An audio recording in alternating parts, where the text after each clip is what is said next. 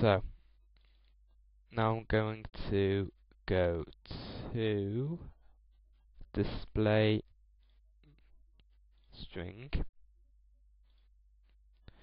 and I'm going to enter this one. So what that'll do is, when the timer has expired, so 3.5 seconds into the game, it will show welcome to my map, and on the next line it will say have fun. I could also go back to the other one, and I'm going to create a counter. And I'm going to set, let's be unlazy and put counter 1. And we're going to, actually no, let's do another timer. Right, so chronosphere timer, and we're going to set it to 300 seconds, which is 5 minutes, 60 times 5, and click OK. Go back to the intro message, and I'm going to go into the counter section, and oh no, I'm not.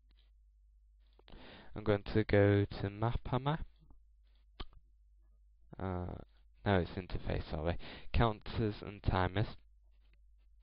Specific timer display, and I'm going to show chronosphere timer with localized string.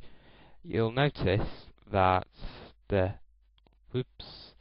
hello isn't there, but what is there is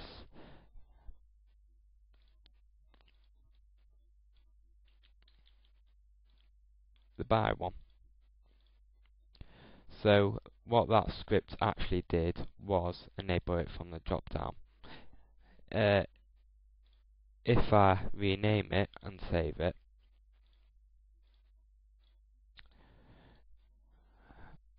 it won't show by 2. You need to reload the map for it to show. Right. So that will show the chronosphere time, and it will count down, and it will show in the bottom left. Right, so now I've created, actually no,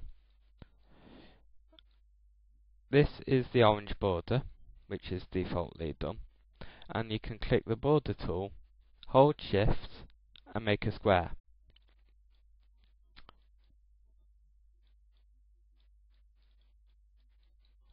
And for some, right, yeah.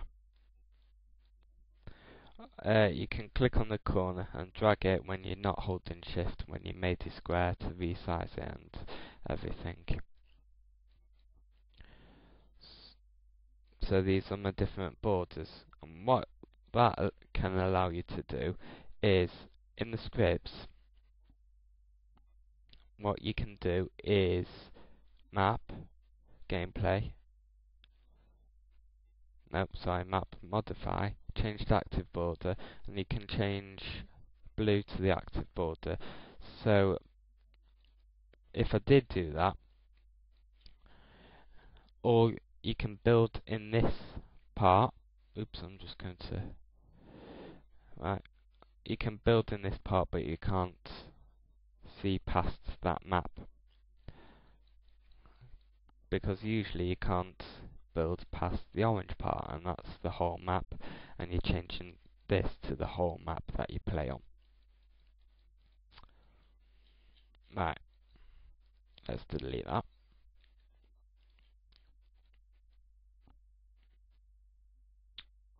Right,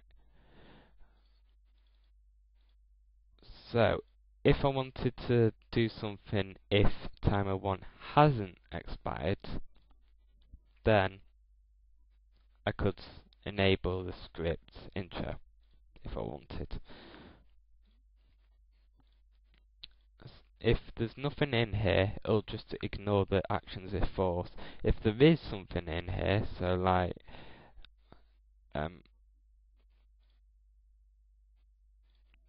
set timer 2 to expire in 1 second, then it'll disable this script, so it won't. But of course, when it ignores if it's false, then until timer 1 has expired, this will activate. Otherwise, it will keep checking when timer 1 has expired. Right, so I'm going to click on this Tesla tank which I just placed on the map before, and I'm going to call it Tesla tank. And I'm going to click on the map and make a waypoint and drag to create another waypoint. And what the arrows mean is a path. Because it's going back to the first one, you don't have to make it go back to the first one. I've just messed that up, so no, I haven't, have I? Why has it done that? Oh yeah, sorry. I've not showing waypoints. So you can give your waypoint a name and give the path a name. And you can script so a unit moves to waypoints, teleports to waypoints, or even follows the path, which I'll show you is in the object type move face a waypoint. So you can make it waypoint 11 or follow waypoint exactly, or follow a waypoint's path starting from waypoint 11 or whatever I wanted.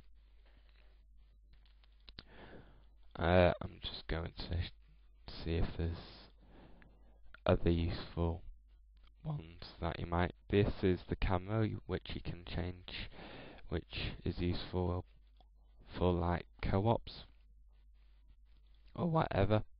Your mission maps. You can damage units. You can spawn units. You can give it a name, like we called this one a Tesla tank, or an unnamed one at a waypoint, rotated at an angle if we wanted. We can give it an upgrade. Is it here? Yep. Give upgrades. The leech or the hammer tanks upgrade, obviously. So you have to look for upgrades for the actual tank.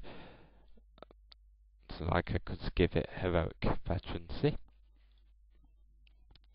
or whatever.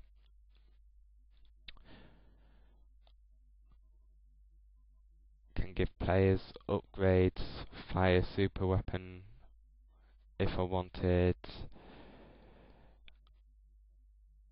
and I don't think there's anything else I need to say.